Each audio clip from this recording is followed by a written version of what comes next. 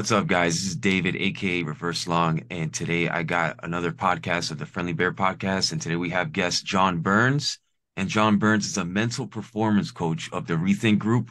The ReThink Group is Denise Scholl is the head of the ReThink Group. She's, from what I understand, she founded it. She is the author of Market Mind Games, a really important book that all traders should read. And yeah, so I was got in contact with Denise Scholl's team and and especially so they recommended John Burns, the mental performance coach. So like I found this super interesting to have him on because with trading, there's a lot of it's a mental performance based thing. So like we're gonna get deep and John is a professional in the field and has a lot of experience and is so willing to share his knowledge and information with us and to help improve our trading regarding performance and mental performance. So with all that being said, what's up, John? How's it going? It's going well. It's going well. Yeah. I'm excited about it. Thank you for having me. I'm looking forward to our conversation. Absolutely. So John, okay, so first let's get a background. So how did you get started with the ReThink Group? I know was a coach of yours, and yeah, how did you get started with that? And what's your background? So my background is growing up outside of Chicago. I saw the trading floor in the news for some good and some bad reasons, but it was on the news. It was there. Um, it looked exciting to me when I saw the trading floor, the trading pits. So I decided I wanted to try and get a job down there. And my senior year of high school, so I went down and for the senior summer going into the college year, um, knocked on a bunch of doors, hiring freeze. I must have, gone to every floor, the Board of Trade and the Merc, nothing. So that following year, I went to college, and then the next summer, I was able to get a job at the Chicago Board of Trade in the grain floor as a runner. And so I remember I was in the soybean pit following another runner to, who we bring the orders to. Soybean pit when the market opened, ding, ding, ding. And I just got chills from all the activity, the frenetic activity. And I thought, this is what I want to do. So I ended up working summers at the Board of Trade, found a prop trading group, and I traded feeder cattle options for about 17 years on the trading floor. Kind of at the end of that, I transitioned off the trading floor to trade discretionary mechanical systems and then ran an algorithm for a while as well as the trader arm, trading input to the algo guy. He did all the math and programming, and I kind of conceptualized some ideas for him to program and to kind of make the algorithm more realistic, maybe is a good way to say it. And so during that time, about 2012, I think, no, 2010, maybe somewhere in there, I met Denise. And so back up a little bit, around 2000, I started looking for mental skills, primarily to help my golf game. And so I read a lot of Bob Rotella's books. And I was lucky enough to work with some great people, Mike Gervais. I went to a small group seminar with Bob Rotella because my golf coach knew him, and worked with a Navy SEAL named Kirk Cronin, and then found Denise. And Denise was different because we think at the ReThink Group, and she came up with this idea that emotions are important, especially negative emotions. And all of the mental skills advice, trading and sports, was you shouldn't have emotion. You should be a robot, a computer. And that just doesn't work with how our mind works. And the research shows that, our mind is always making predictions. And when we use our body and past experiences to make the next prediction, that's better than shutting all of that out. So I came to Denise, worked with Denise off and on for about 5 years as client coach relationship. And then toward the end of that time, she said, you'd be a pretty good coach if you wanted to do this. And that was about the time the floor trading was kind of winding down for me. And I was mostly off the floor. And my experience was that on the floor, the more I traded, the better I did. Off the floor, that was not the same for me.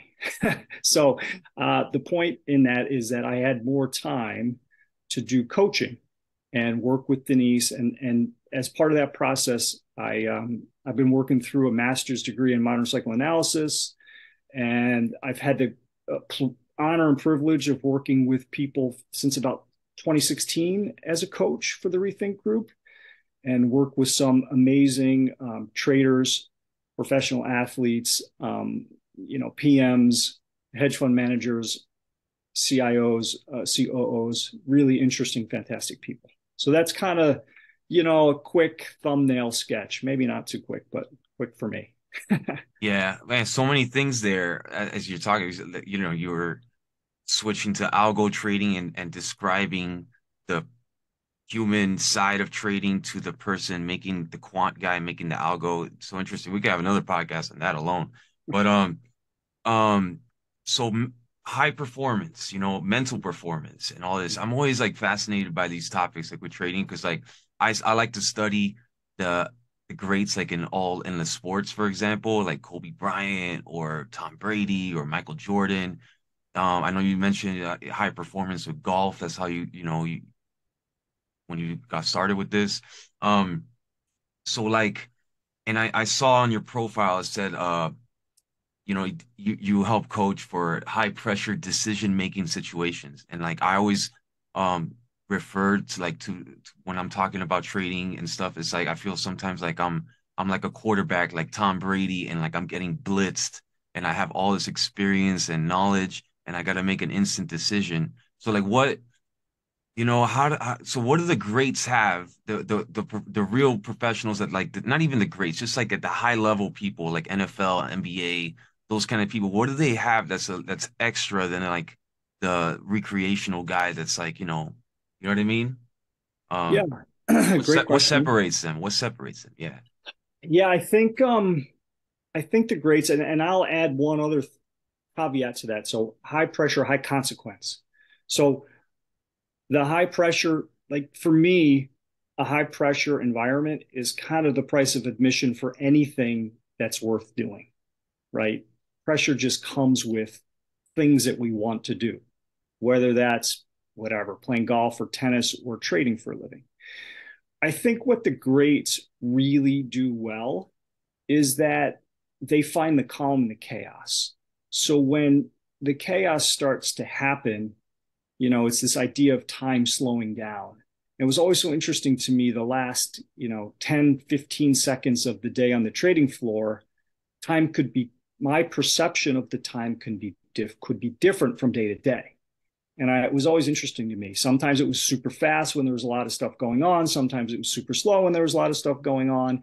And to me, the greats are really able to kind of focus and focus on the most important thing in a way that they're able to act, and in a way they're able to see clarity in the chaos. And we at the ReThink Group believe with the Shaw method that the way to do that is to understand what we feel, and whatever that is, accepting of all of our feelings. And so to be nervous in a situation is normal.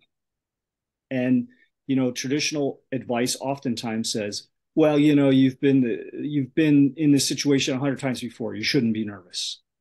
Well, if you're nervous, you're nervous. There's a scene in Hoosiers that I really like when you're a lot younger than I am, so maybe you haven't seen Hoosiers. But anyway, these kids from a small town were playing in a big city, and the coach made this big deal about measuring how high the basket was and measuring the free throw line and saying, well, it's exactly the same as we play at home, so it should be no different.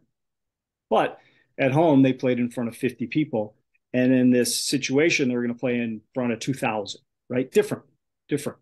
The World Series is different than another day in another game in June. And to ignore that fact doesn't let us operate at the level we need to, right? So we have to enjoy and envelop and have all the feelings of the situation. It's exciting, it's nerve-wracking, and there's a lot of pressure. But if we can accept all that and say, yeah, well, that's all true. How do I feel within that? I think that that's what opens the door to this kind of optimal level of performance. Now, optimal level of performance. So you mentioned a little bit earlier about traders wanting to trade like a robot and ignore their emotions. And I've heard this a lot, like, and it always confused me early on in my career because I was like, should I trade like a robot? I don't understand. Like you could have an algorithm do that. And like I always thought like I'm a discretionary trader. I've always been. And I was confused about it. And I think a lot of people are confused about that. They think like trading like a robot is the way to go, to be like there's a popularity now with like systematic trading with Mhm. the retail traders trying they're trying to hack the system. And you know what I mean? And Yeah. but like when you mention like optimal performance, I think like to perform at your best, you gotta like consider the human side of it, the human emotion, the mental side, you know. So what are your thoughts on that? Yeah, there's a lot there. That was a good description. So I think, how to unpack that? I think the key is that we all have our individual footprint or fingerprint. And to me, initially, I think there's a progression. And I think of it as the idea of in bowling, where you have little kids at bowl and you put the things up so they can't get a gutter ball, right? So I think in a trading system style, figuring out what your edge is, I think initially there needs to be a lot of structure in that. So we have guardrails, very specific rules, defined situations. And as we start to be able to adhere to that, and what that really does is say, this is exactly what I'm doing. Being able I had a client yesterday actually say, one thing that I remember, and I worked with him for over a year and a half. He said, one thing I'll remember is that the first time we met, you asked me to describe what I did to you, and I couldn't. And you really pressed me on that. And now I'm able to do that. And to me, that he's saying this to me, to him, this was one of the most important things. And I really think it is. Because once we define what we do, then everything outside of that we don't do. And so I often see, and I've done it myself, of traders saying, well, maybe I'll do this. It's close enough. And that's where traders really get into trouble. It's kind of this idea of, I have an idea of a confidence cycle or circle in my head. And we start out where we're super conservative and nervous, and we have all these rules, and we take only the really, really, really, really perfect trades, whatever that means. And so we don't take all of the trades in our sample set. We just take the best ones. And then we expand it to our sample set, which is I believe what we should do. And then as that starts to go well and we're making money and our account's growing, then there's this almost overconfidence that takes over. And we say, you know what, this is close enough. And I've really been doing well. And I think that often leads into that next step of, well, dang it, I lost on that last one. I need to do this one to make up for that one. And once we start to lose really what we're trying to do, that whatever our setup or confluence of events is, and we start thinking about money or lots of other things, it creates a situation where we start losing money, our confidence goes down, we stop taking as many trades, and then put a bunch of rules around things. And so that's kind of a lower level. Once we really are able to do what we can do, and Van Tharp had this idea of 95% or something, when you can do your system 95% of the time, meaning take your proper setups and don't take other setups, then you're kind of at the level of mastery. And I think that's probably a good guidepost. And then we start developing, this um, edge of adding feeling contexts and, working through our patterns of behavior and thoughts. Now, speaking about the patterns of behaviors and thoughts. Okay, so let's say a trader is on point for a certain amount of time. He's in the zone and they got the routine going. is on a good streak and Mhm. is not thinking about he's thinking about the money on correctly, not thinking about the money, or just has their mental game on focus. And then all of a sudden thoughts start to creep in, and then like some bad bad behaviors happened here Mhm. and there, and he gets rewarded maybe a little bit, and then he continues it, and then it starts to snowball into something else, and then now like a slump happens, almost like in a sport when like a baseball player is doing well and then gets in a slump or something. I Mhm. remember, I don't know if you're familiar with baseball. Maybe you Yeah. are. Like the Yankees, there was a baseball player, Chuck Knobloch. Do you remember this guy? Sure. Yeah. The Yeah. second baseman, Mhm. very all-star second baseman for many years, and all of a sudden he couldn't throw to first base anymore. He just something, he got some kind of jitters or something. Something creeped in his Yeah. head. He was never able to recover from that. Mhm. And but that's one extreme example. But like with traders, maybe the psychology or the mental side gets sidetracked, and like Mhm. it leaks into the performance, and then like how to get back on track with that, So I don't Yeah, know if that makes sense. I wrote a blog post about the yips in baseball specifically. I use Steve Sachs as my example, and I have worked with some baseball players as clients. So yeah, I understand that idea. And in trading, it's similar. And so what we advise with the ReThink Group is going back to when the slump started and really trying to focus in on what changed. And oftentimes, another thing that we do at the ReThink Group is that when we have intense feelings, and I like to think of it as feelings that don't match the moment. So, somebody bumps into us on the train, me on the train, and I become very angry, right? Like it's no big deal, but it really made me mad. Usually, when the emotion doesn't match the moment, it's about something in the past. And so, when a slump or an extreme situation happens, I think that it is a past experience being superimposed over the present moment. And that kind of stays kind of stuck until we can kind of have work out what that was. And so, one way to do it is to go back and really journal about everything that can be remembered about that moment when things started to change. And the more specific, the better. And in those extreme examples, it's helpful to have a coach or somebody outside that's helping support you, but really writing out, being honest with yourself. um, and the other thing that I'd like to say is that we can have all sorts of thoughts and feelings and emotions. When they become a problem is when we start to act them out automatically. So I also think that within that moment of a slump, our actions become automatic. And so it's harder to kind of figure out. And so, really, with that slump that starts to happen, we need to slow things down, really look at, what is really underneath the desire to trade a lot, really the need to not trade. Those are kind of the couple of basic things with the slump, um, and really trying to untangle what's going on. Because usually there's a conflict there.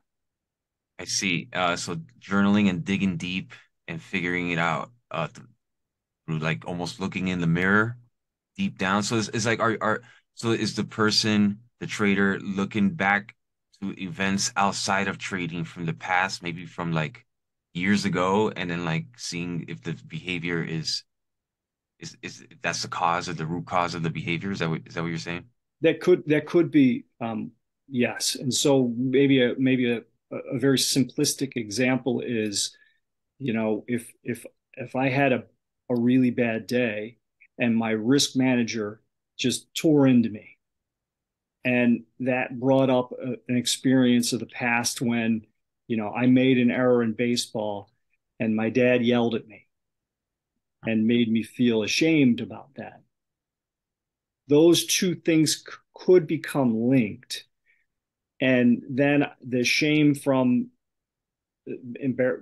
my dad embarrassing me, or letting him down, him letting me down, becomes now this dynamic with the risk manager, and with trading. And so it becomes very confused and convoluted. And once we can start to understand that that's happening, um, and usually it helps to talk to somebody who is not defending you and saying, you just need to go in there and trade it up. You just need to do what, no, we need to be supported and listened to and understood. I think that's what I do with my clients ideally, is help them feel understood. I join their reality and let them be who they are. Wow, excellent. An example I think all the listeners can relate to some extent for sure as traders. Now, um, with that, like let's say a trader is doing it on his own and has no clue what's happening. Yeah. Instead of working with you or listening to this podcast and realizing, oh, wait a second, that's why I'm behaving like that. Mm. Um, they're just gonna go like they gotta figure it out for themselves, you know? It's like seems like trading it's almost necessary to have a coach if and you know, because like if not, it's just so hard, you know? Yeah. So yeah, so like with the ReThink Group, Mhm. what makes it different? I know Denise Scholl is absolutely phenomenal with Yeah. market mind games. You know what I mean? So like what separates ReThink Group from like other coaching or just even outside of trading, like there's also all types of coaching. You know what I mean? So like what is the ReThink or the Scholl method? Yeah. So the Scholl method is a novel combination of a lot of different things, but primarily it's the latest neuroscience on decision making. And so what that is saying is a couple things. Like I said earlier, we're always predicting what we'll feel in the future based on memories of a similar experience from the past and feelings from our body. Our brain does that because our brain's primary job is to keep us alive and safe. And so those things are always working below the surface. Um, and so we also combine techniques from modern psychoanalysis to help our clients feel understood and validated. And also, then there's a progression that we're able to help our clients work through. And part of it is meeting our clients where they are and creating a roadmap for them to kind of progress through.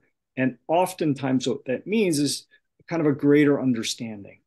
The client from yesterday, again, he said that he's able to see things from different perspectives and understand things in ways that he couldn't when we started working together. So, it's using our experience.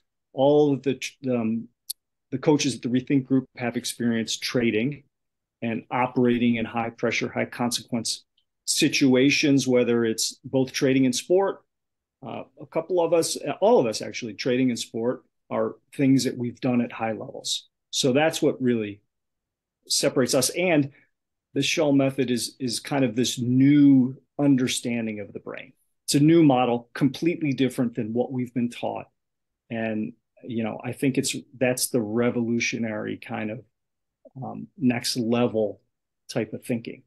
Because like I said, I've done all of this stuff, and Bob Rotella talks about focusing on a very small spot. Great, very helpful, useful, but it's not the whole story.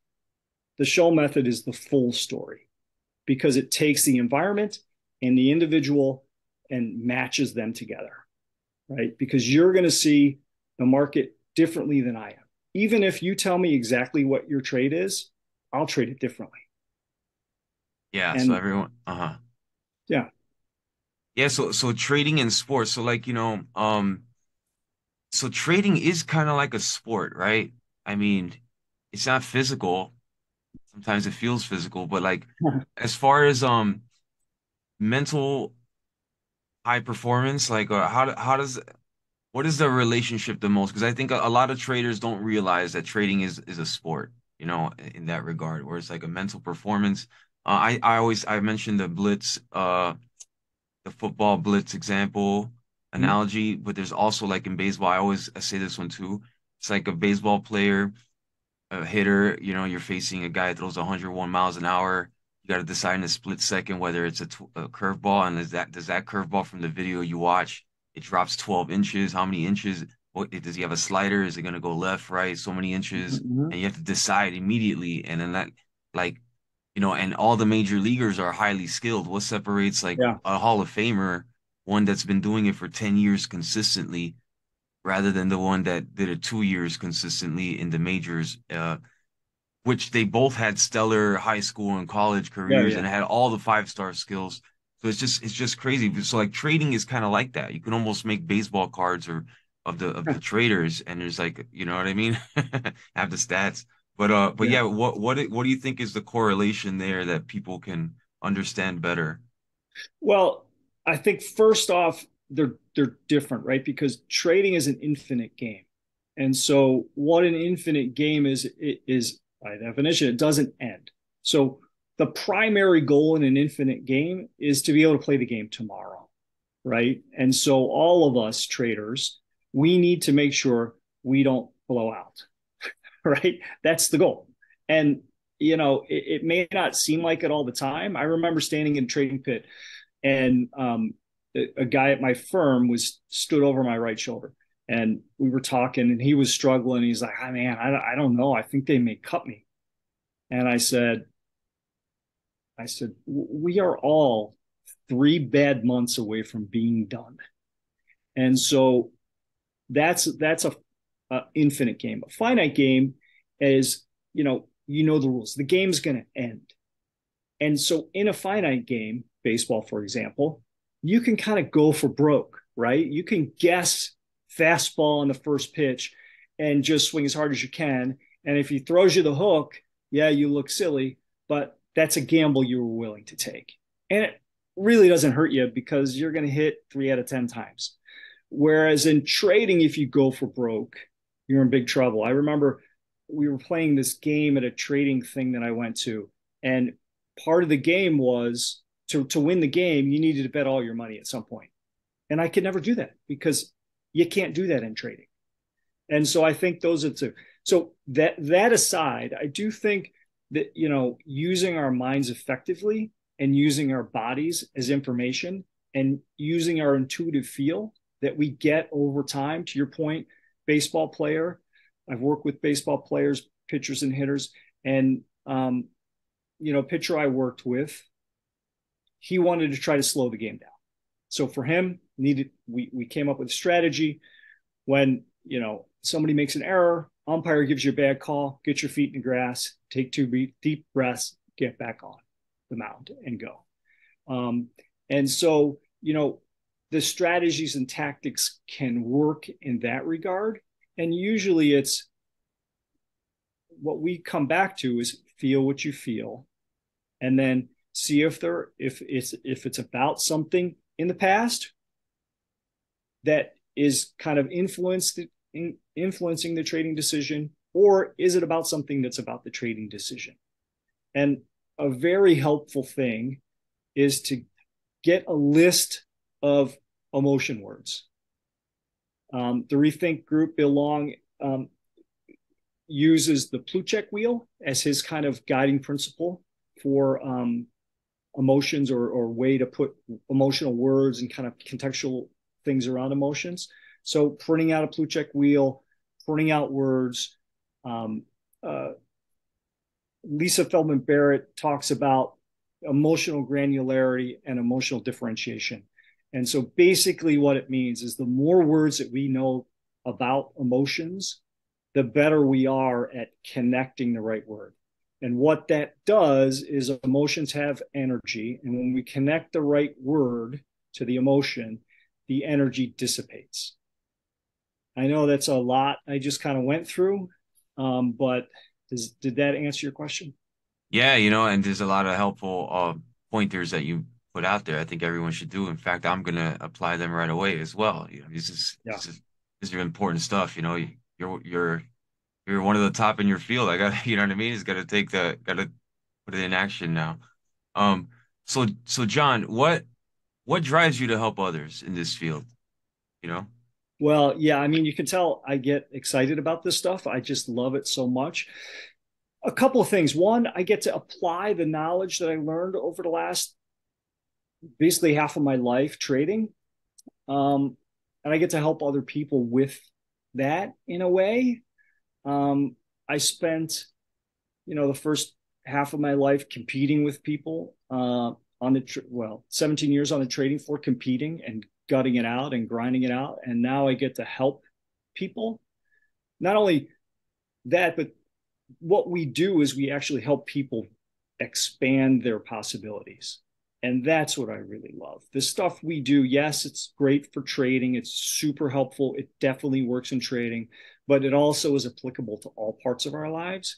And a couple of things I noticed specifically for myself when I started really understanding this stuff is one, the chatter in my mind went way down, because once we're able to say, what am I really feeling?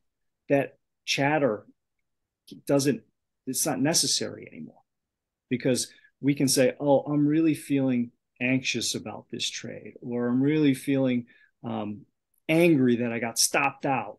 And then it turned around and went my way. And so when we're able to do that, at least for me, the voice that was always saying you did it wrong was able to relax a little bit.